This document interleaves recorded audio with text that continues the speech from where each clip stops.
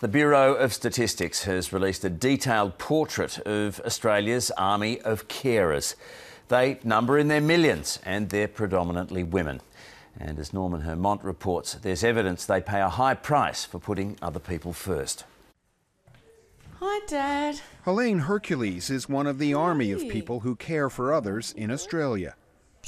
She's still a carer for her father, even after he moved to an aged care home in Melbourne this year. The carer's role hasn't finished, right? Oh, no, it's not a matter of I can just forget about it, because he's my father. There were 2.7 million carers in Australia in 2015, according to the Australian Bureau of Statistics. 850,000 were primary carers, helping with core activities such as mobility and communication. Of those, 68% were women.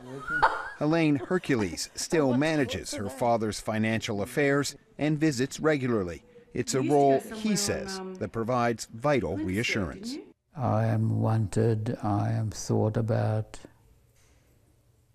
and I'm never really totally alone. The profile of carers released by the ABS shows they often pay a price for their work in the home. Evan de Rosario juggles care responsibilities with study and work. It's not easy. Of primary carers, just 56% work.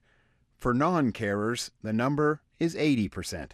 I found a lot of times I've been really stressed, a little bit anxious about a lot of the things that are going on in the family. But she and her sister have made it work.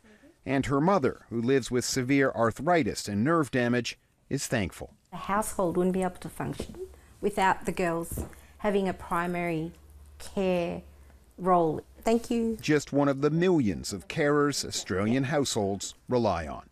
Norman Hermont, ABC News.